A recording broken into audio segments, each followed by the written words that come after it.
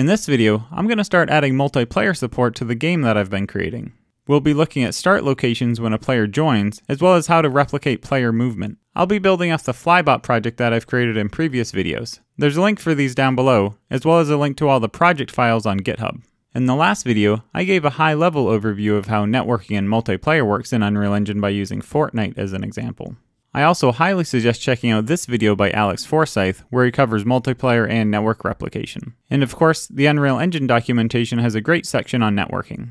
We left off the Flybot project with the main parts of the level built and being able to fly around with our pawn. To test this as a multiplayer game, we'll first click on the 3 dots next to the play button. This contains settings for how to play your game while in the editor. We can set the number of players to use for testing, as well as the net mode. Up until now, we've been using standalone mode, which means no multiplayer support. There's also a listen server, which means one of the clients also runs the server. There's also a client option, which means run a dedicated server in the background and all clients will connect to that.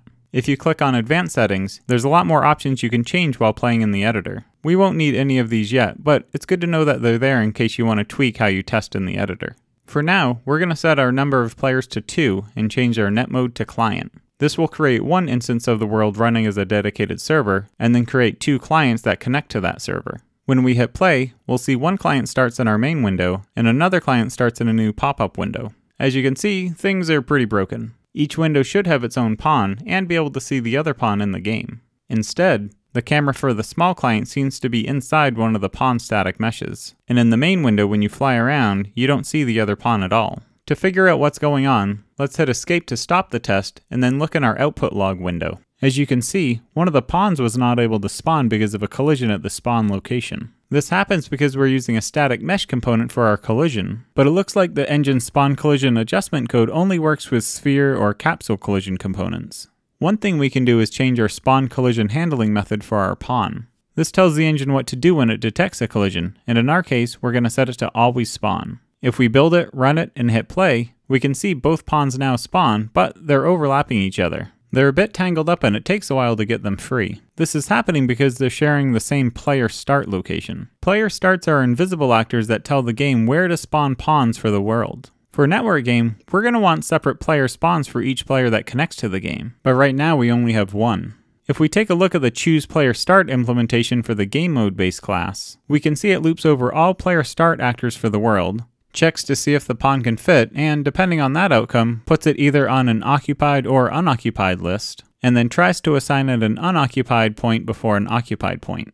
Because we're using a static mesh component for our pawn's collision component, this blocking geometry call is always failing, so we need to add some custom code for our start point assignment. We can do this by overriding some functions in our game mode class. In flybotGameMode.h, we'll first declare additional overrides for our pre-login and initNewPlayer functions, and also add a private array to track the player start points. In flybotGameMode.cpp, we'll first add some new code to a init game that finds all the player starts in our world, and then saves them in our free player starts array. Next, we'll define the override for our pre-login function. This is only used for servers to make sure an incoming network connection is allowed. If we don't have any free player starts available, we'll return an error saying the server's full. Next, we'll define the override for our initNewPlayer function. We'll first double check there's a free player start in case there's a race condition between pre-login and this function. We'll pop a free player controller off the list and then assign this to the start spot in our controller. If start spot is set, the engine uses this instead of trying to find one on its own. At the top of this file, we'll also need to include some additional headers for the new code. If we build it, run it, and hit play, it looks like both clients connect, but they actually don't. One of these clients failed to connect because the server only has one player start. The client that failed doesn't show any error messages in the rendered window, and instead just loads the default map. If we look in the output log, we can see the no free player starts error message and that the network connection was closed. To fix this, we'll create a second player start in our level. When we hit play, we can now see both pawns being spawned on the server. We can verify this by going to the output log, searching for log flybot, and seeing our new log messages that assign the player starts to the controllers. The next thing we need to fix is the replication for our pawn movement. When we move a pawn in one window, we don't see it move in the other. If we take a look at the constructor for the pawn class, which is the base class for our flybot pawn, we can see it set to replicate as well as replicate the movement. With movement replication enabled, anytime this replicated movement structure changes on the server, a new copy is sent down to all the clients. The clients then run this onRep_replicated movement function, which handles moving the pawn around. So it looks like replication should be working from the server to the client. We can confirm this by going into our Play Settings menu and changing it from Play as Client to Play as Listen Server. This will instead run the server on one of the client instances and not spawn a dedicated server. I'm also going to change it so both clients spawn new windows instead of using the existing viewport. This will make it easier to see both clients at once.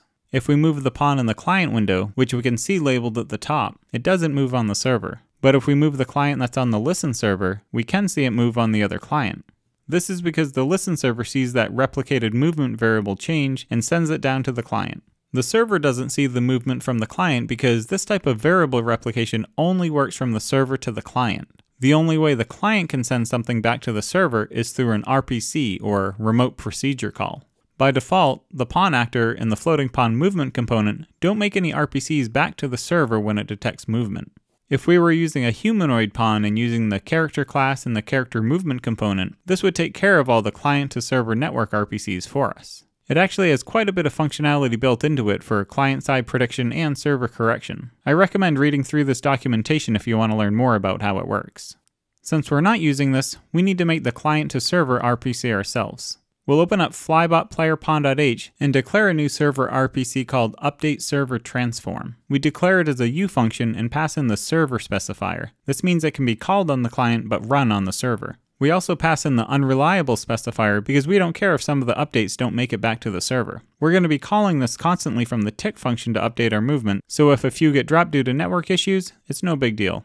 Next, at the end of our tick function in flybot_player_pawn.cpp, we'll check to see if our role is autonomous proxy. This means that we're running as a client, but we're in charge of controlling this pawn. If this is the case, we send our most recent transform to the server. Next, we define the server implementation for updateServerTransform. So now when the server receives an updated transform from the client, it can update its copy of the actor, which then gets propagated down to all the other clients. There's one other thing we can do. At the top of the tick function, we'll check to see if we're a dedicated server. If so, we'll just return because we can skip all the animation code and the RPC check. If we build it, run it, and hit play, we can now see that movement from each client is visible in all copies of the game.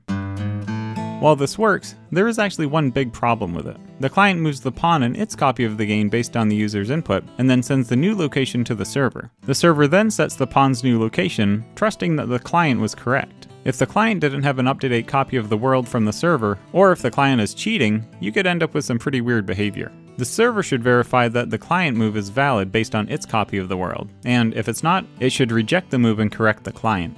Again, this is something that the character movement component takes care of for you if you're using the character actor.